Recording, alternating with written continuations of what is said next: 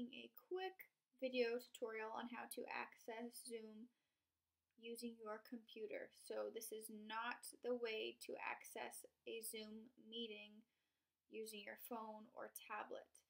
For those, you will need to download the app and follow the prompts from the app. For joining using your computer, you can watch this video. I have tried to Zoom with families this week. Some of our attempts have been successful, sometimes unsuccessful, or it has taken a couple tries.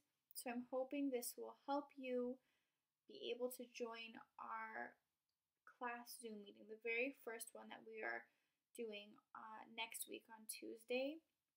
First, you will need to create a Zoom account. So type in zoom.us, create an account, put in your information, and then when it comes time to have our Zoom meeting next week, you'll be all ready to go after you watch this video.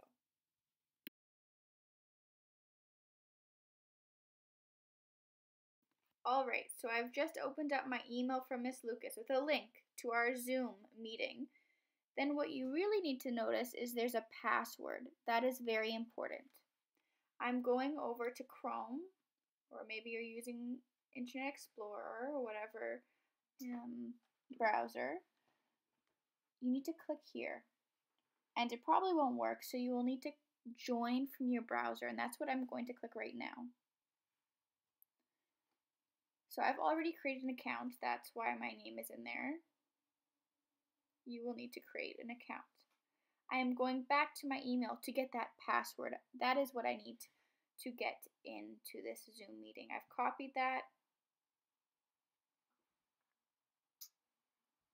I'm going back to Chrome to put that password in, and then I'm clicking join.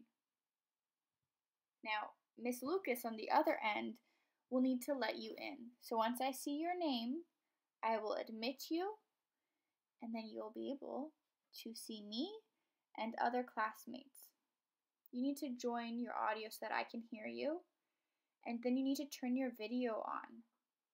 So there should not be a red line across mute or stop video. That's at the bottom left of your screen. If you do not want me to see you, you can turn off your video and I will not be able to see you.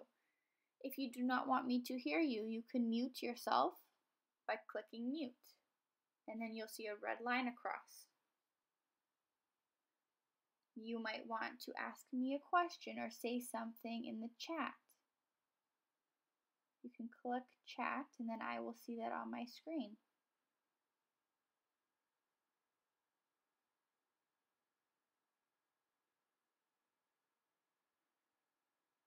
All right, I can't wait till next week.